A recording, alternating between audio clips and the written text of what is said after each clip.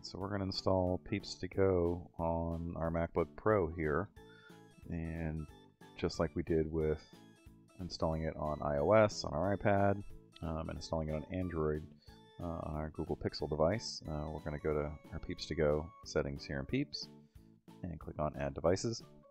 And since we're not scanning a QR code, since it's not a phone or a tablet, we're going to go ahead and email this info.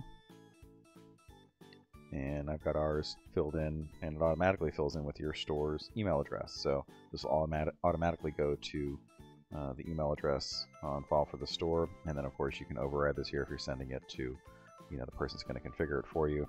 Who are we kidding here? I'm the person that configures this for everybody, but I still at least built out this screen as though if I wasn't literally doing every single one of these steps for our customers, they could come to this screen and go, oh, I could make my way through this, and this is one of those pieces of, hey, will you set this up for me? A friend, a family member, etc. So we'll go ahead and hit enter.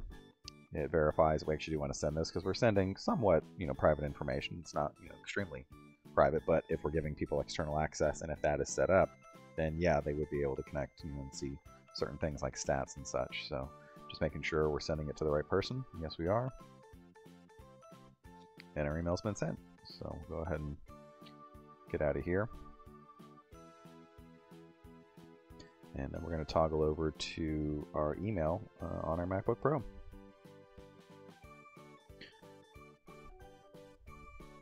Alright, so we've got our email here from Peeps. And alright, so we're over here on our MacBook Pro, and we're going to open our email. And we've got our in-store access, and we haven't configured our external access on that system, so it lets us know. But here we go. We've got our QR code just in case, hey, maybe this person also does have, a phone with them, an iPhone, an iPad, etc. But they're going to go ahead and click on this link here. So there you go. We now have Peeps2Go here on our MacBook Pro. And our next step is we want to make sure this is permanently installed. So we're going to click up here at the top right in Google Chrome. We're going to click More Tools. And finally, we're going to hit Create Shortcut.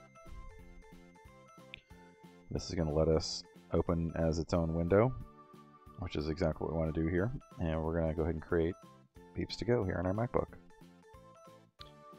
Alright, let's go ahead and minimize and minimize. And we can do a couple of things here. We can pin in the dock. We can keep Peeps2Go in our dock. And now we've got our Peeps2Go icon permanently. And then the nice thing about this too is you can do this for each page in Peeps. So here's our stats page showing us our stats for the week. Really bad week here. Oh my goodness. Sales and that sort of thing.